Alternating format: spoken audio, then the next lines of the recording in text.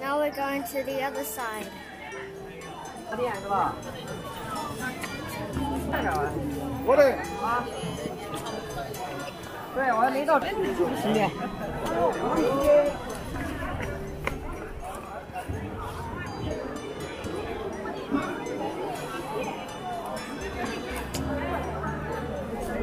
Remember we going on the stairs? We're now up high. That is called the Zhonghe, which is called the Central Harmony Palace.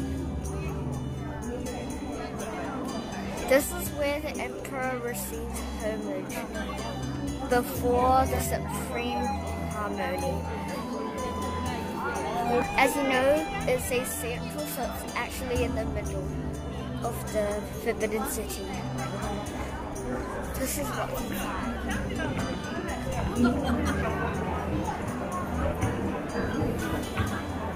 that is called the Bohe. It is also named in English the Hall of Preserving Harmony. This is where the emperors change clothes for grand ceremonies. From better view, you can see it here.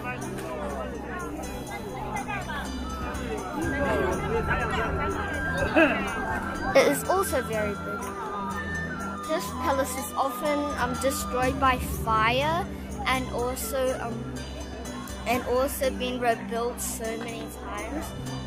Like that pot over there. That pot over there fills water up from rain so it can pour away the fire. Also at the other side. From this view it looks very beautiful.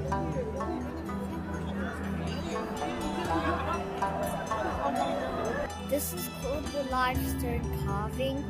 It has dragons on it. People drag this from 50 kilometers away and they drag this on ice to all the way here.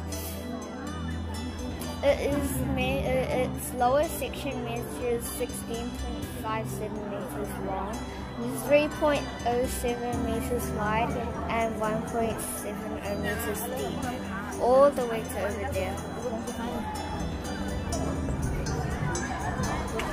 It wasn't fixed now, it was fixed in the Qing Dynasty, and it still looks beautiful. This is really weird. At the bottom of the wall there's brick, and at the front there's red wood, like the walls. I think that's because of people riding horses and like carrying weapons may hit the wall. So they just decided to use bricks. So and also it is very curvy, so I think that is true. This is called the Shenwumen, and we're now going to exit the Palace Museum.